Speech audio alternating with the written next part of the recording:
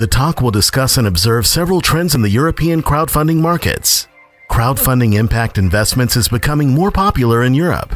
Several types of social impact are combined with social return in many EU countries. Institutional investors are more and more seeking to co-invest with the crowd.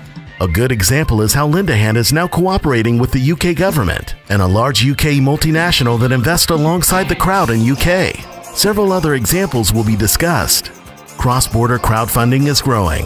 Crowdfunding investors understand the need to diversify, not only amongst crowdfunding platforms within their home country. Please welcome on stage Peter Heijen, CEO and founder of Lendahand, sharing his holistic approach for crowdfunding and impact investments in emerging markets. My name is Peter Heijen. I am from the Netherlands. Today, as just heard on the video, I will be shortly discussing some crowdfunding trends in the world that we observe.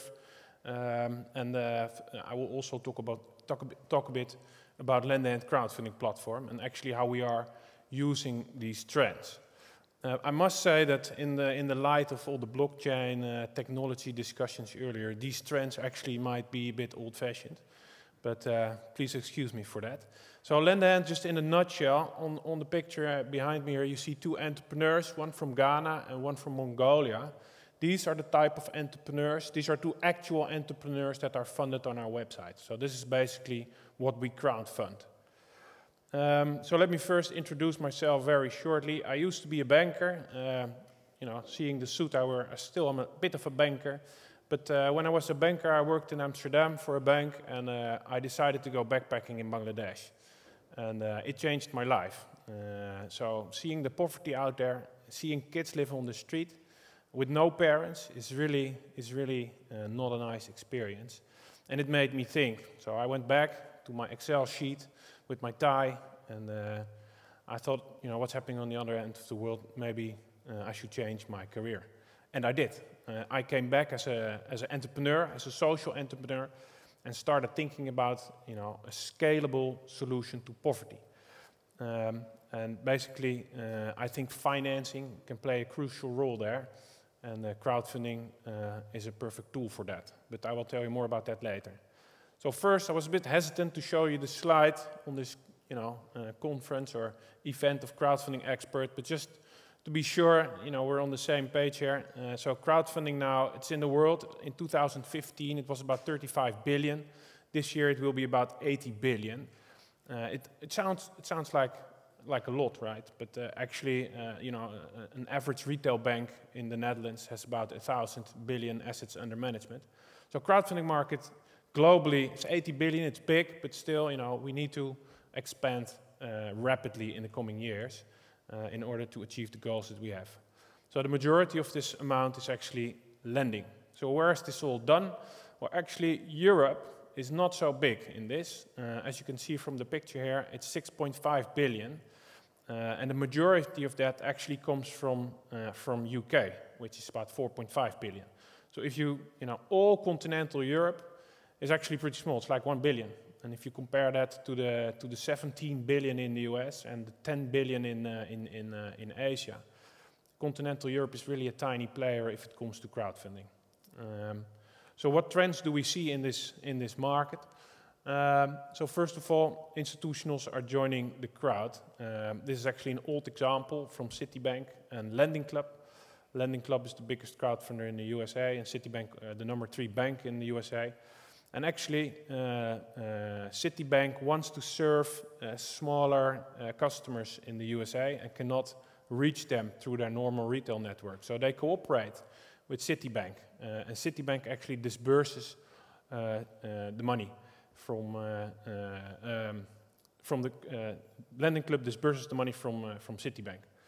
Another deal recently done is one in the Netherlands from Heijen, a big insurance company, and they cooperated with Funding Circle. So what you see is that the crowdfunders, the crowdfunding platforms, are actually sourcing good deals, and that now also institutional investors want to be a part of these deals. Simply for the reason that there are good deals, they can diversify their investments away from the traditional equity markets or bond markets, or maybe in some cases they use the crowdfunding platforms to achieve their missions.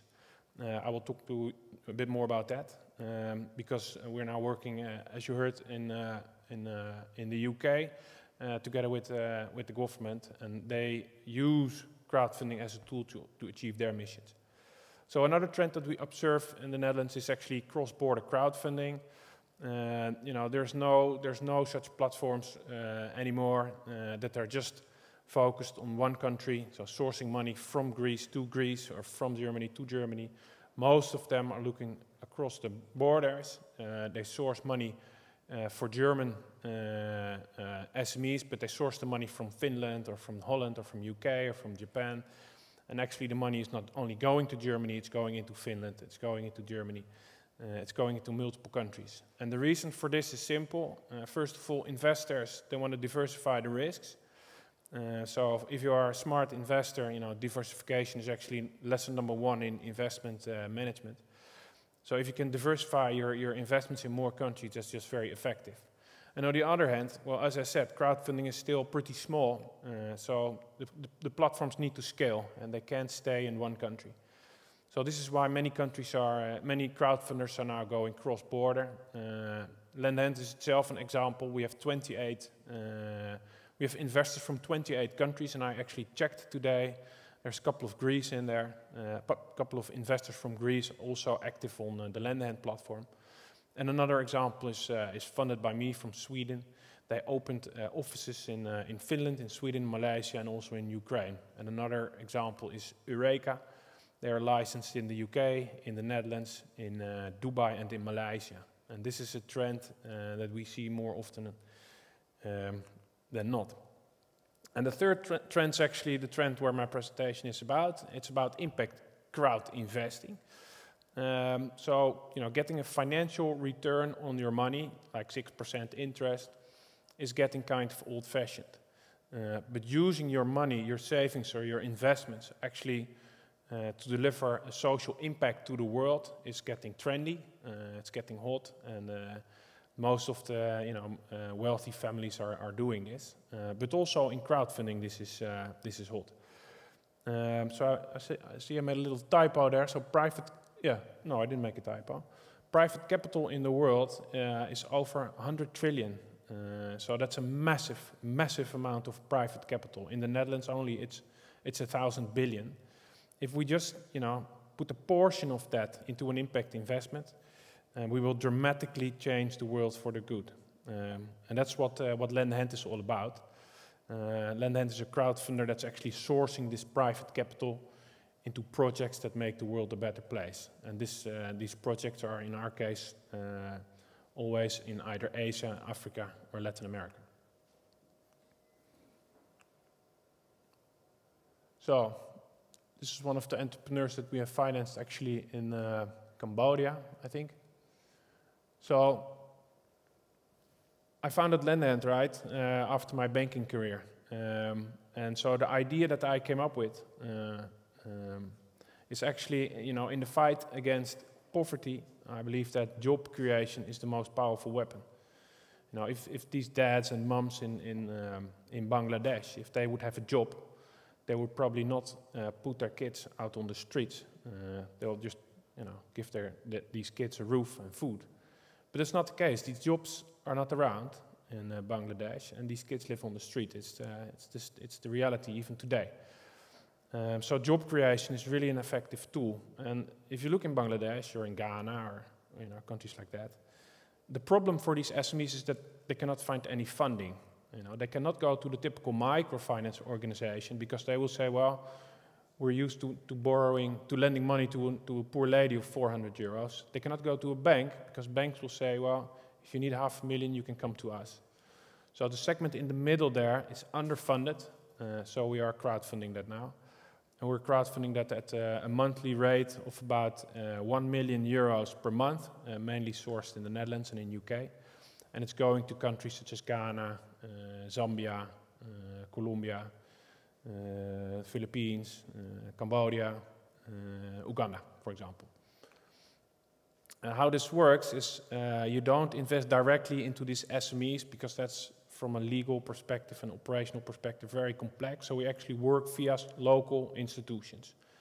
they are the counterparty to these loans, which is for the investment, from the investment perspective, interesting, because these are solid existing organizations that have been working in Ghana for 20 years, that have a solid portfolio of SMEs in that country, and that can actually, that needs funding to grow.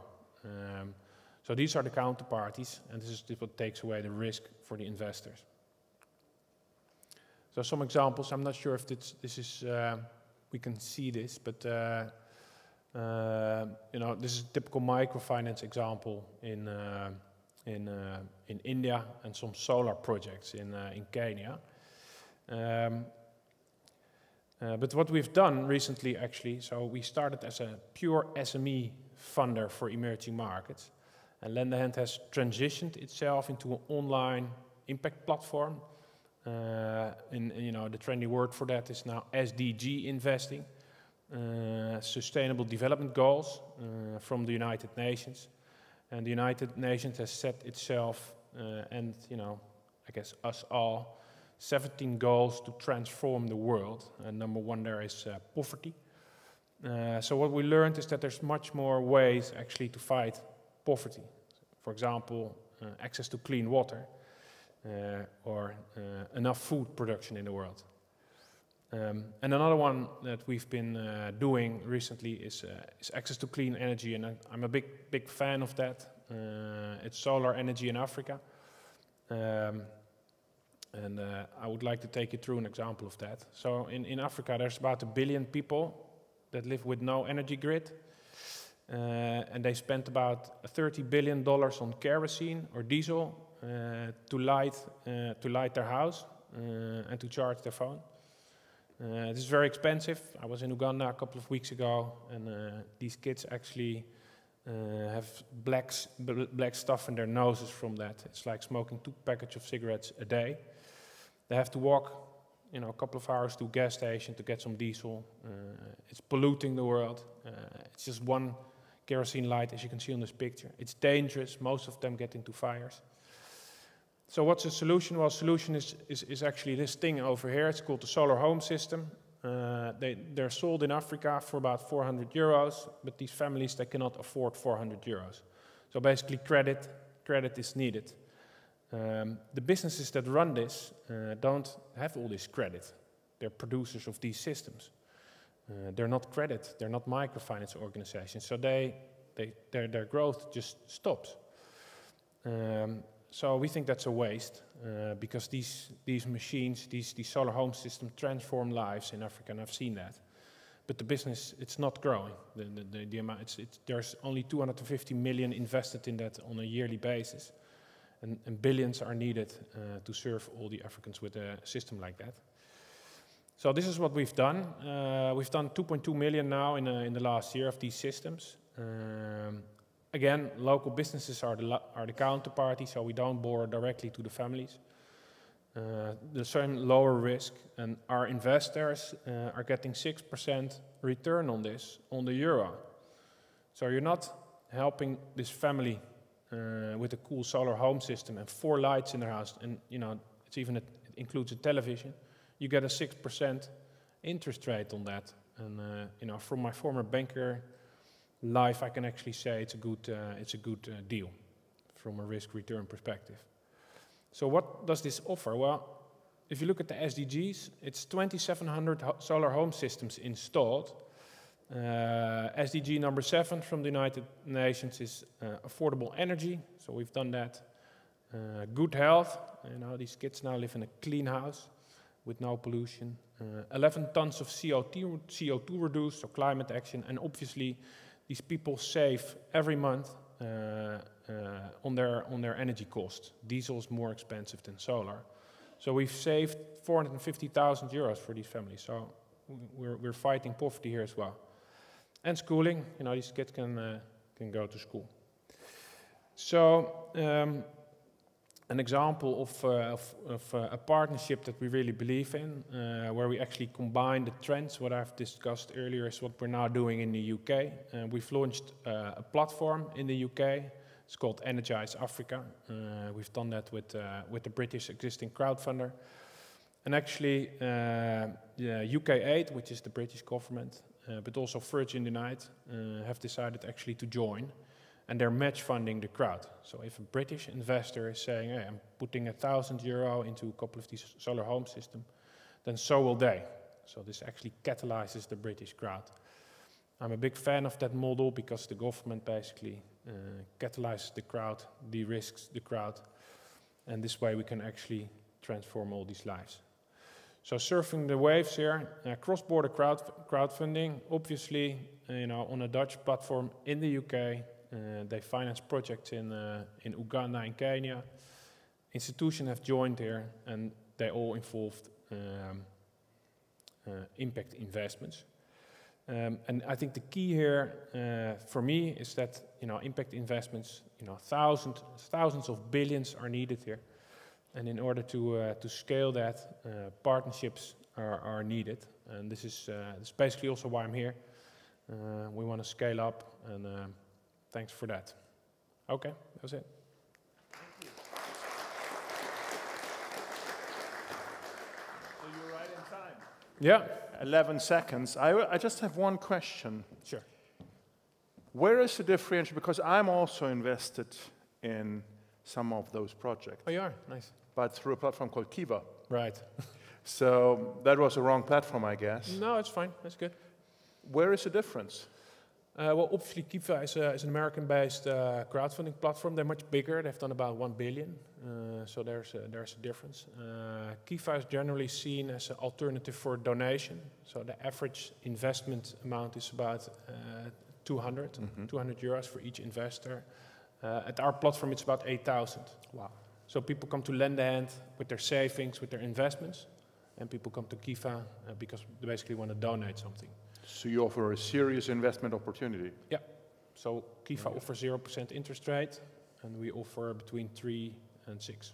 So I think for Greece, hearing the Act for Greece program all over the day, it'll be a perfect partner to act on, right? Absolutely. Absolutely. Perfect. Thank you for your talk. You're welcome. Thank you.